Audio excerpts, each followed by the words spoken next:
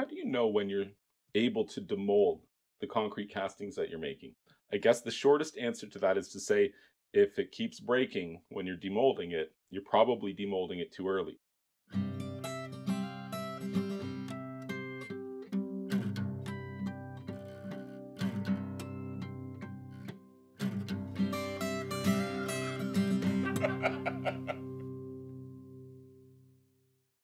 So how early is too early for demolding your concrete castings?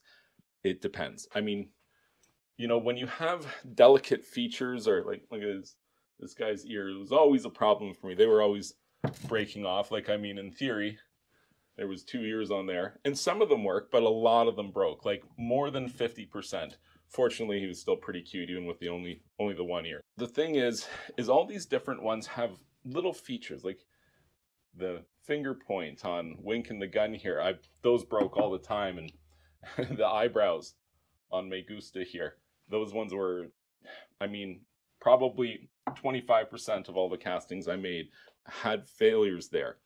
Almost all of those could have been solved by allowing the concrete to achieve more strength before I demold it. When you're making concrete castings, you got a few things working against you. One, if you want profitability, you got to go through it quickly. And two, you also just have, and I'm sure you can relate to this, when you mold or cast something, you're excited. You want to see what it looks like. I don't know how many times I demolded something too early and broke it just because I was excited to see what it looks like. Don't do that. Learn from that and wait a little bit longer. So let's talk a little bit about how long you should be waiting to demold and what the logic is behind it. Well, if you're demolding within 24 hours, and of course it depends on your mix design and the temperatures where your stuff is curing, it's going to be different for everybody here. But in general, after 24 hours, you've only achieved maybe 35% of the finished strength of this concrete. After 72 hours, we're around 60%, just a little bit over 60% of the finished strength. So if you're demolding at 24 hours versus 72 hours, well, it's almost twice as strong at 72 hours. And you might not be breaking off the finer details from your casting when you do the demolding. If you wait a little bit longer, let that concrete get stronger. Yes, it's a slower process, but it's going to enable you to have more, finished pieces without losing ones and having all of your fine details lost with all the work you've done. It's the worst time to have something go wrong. You've put all the time in, you've put money in, you've made the stuff, you've waited, and now you broke it when you demolded it. It's the worst time because now you've invested so much into it and you're still losing the piece ultimately. So after 3 days, you've got maybe 60% strength. It's still breaking. Give it another 4 days. So now after 7 days, you've achieved approximately 75% of the finished strength of this concrete. That's pretty strong, like especially compared to day one, which was around 35%. Waiting to the end of the first week at 75% is substantially stronger and probably should result in less damages during the demolding process. After 14 days, you're only up to around 85% of the finished strength, and then around 28 days is your 100% finished strength. So how do you know when it's the right time for you to be demolding what you're working on? Well, let me give you a tip for that. Anytime that I'm making something like this charming happy face here, I always take some of the mix that I'm using and I just put some aside. Like, I mean, you've always got a little bit left over anyway. So what I do when I'm ready to demold, when I think it should be good, I'll go to that test piece and I'll just break a piece off of it there. And I mean, how strong is this stuff? It should be pretty strong. If it just turns to sand when you apply force to it, it's probably not ready yet. It could be cold, or you might, have a mix design that's taking a little bit longer to set up. Give it more time. So what else can you do to help you lose less pieces during the demolding process? Do you wet cure your castings? If you allow your concrete casting to dry out entirely, basically at any point during the curing process, the curing stops, the concrete is exposed to stresses, and if it's not strong enough yet, it's going to crack. So if you are not wet curing, that is something that you could look at doing. And what is wet curing? Well, in a nutshell, wet curing is when you mix your concrete together and then you place it and finish it, and it starts to get hard, but you don't let it dry out at that point. As soon as it's able to physically withstand some misting or spraying of water, you're adding water to it, and you never let it dry out throughout that entire process. That is what wet curing is, and it results in substantially stronger finished products.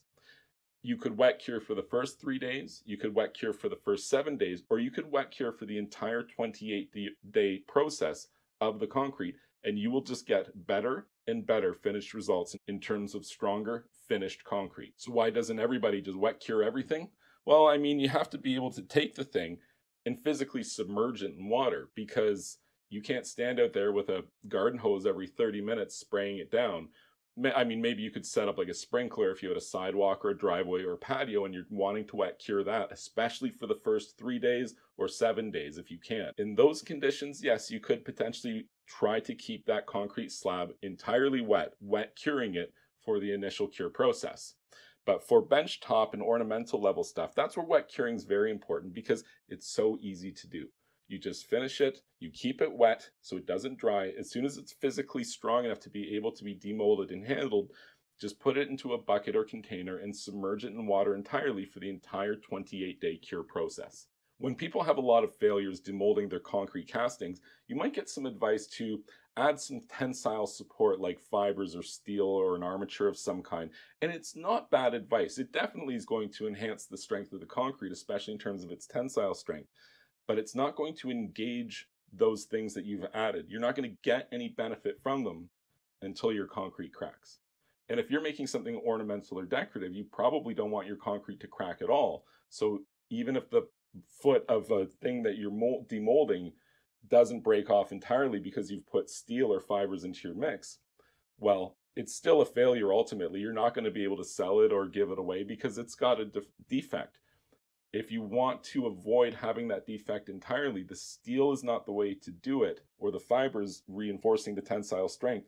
It would be to let the concrete cure longer before demolding it, or potentially look at some sort of admixtures that you can add to give your concrete a stronger finish strength property. Something like PVA additive or an acrylic latex additive might be beneficial. Perhaps a water reducer is something that you could look at using as well to enhance the finish strength. The stronger the concrete is, the less likely you're going to be breaking it during the demolding process. And since I mentioned the demolding process, take your time.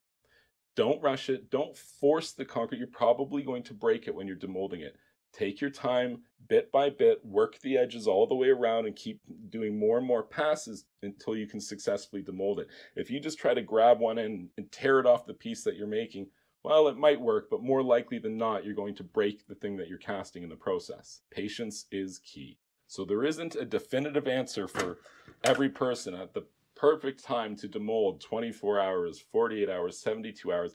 It's going to depend on the complexity of the products that you're trying to demold. It's going to depend on the kind of rubber that you're using or molding process that you're using, because some of them are more stressful on the concrete casting than others when you try to demold them. You're just going to have to do a little bit of trial and error. But 24 hours to 72 hours is kind of that specific window that's ideal for demolding your concrete castings.